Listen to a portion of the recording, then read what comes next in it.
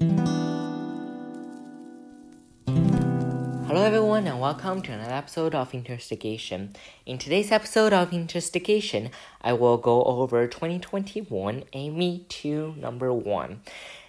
And this video is meant to be returning to a solution type video instead of a walkthrough video, which means there will be less going into how we are going to think of this, more like here's the solution.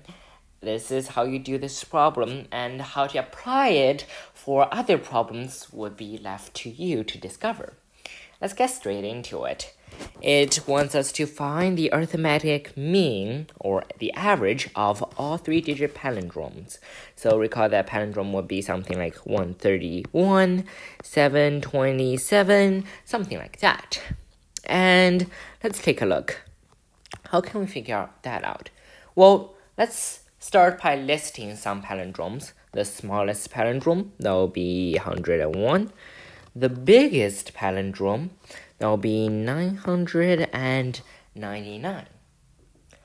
If we build a correspondence between these two, if we have, let's say, another palindrome, the next smallest palindrome, that's 111, then that's plus 10, and the other can minus 10, and that is still palindrome, which means that if you just go through it, you will see that if we pair two together, the sum will stay constant, and this sum would be equal to 1100, which means that the average of all of the palindromes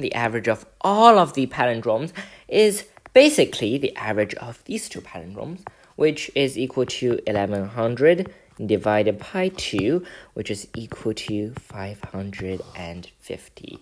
And that is our answer.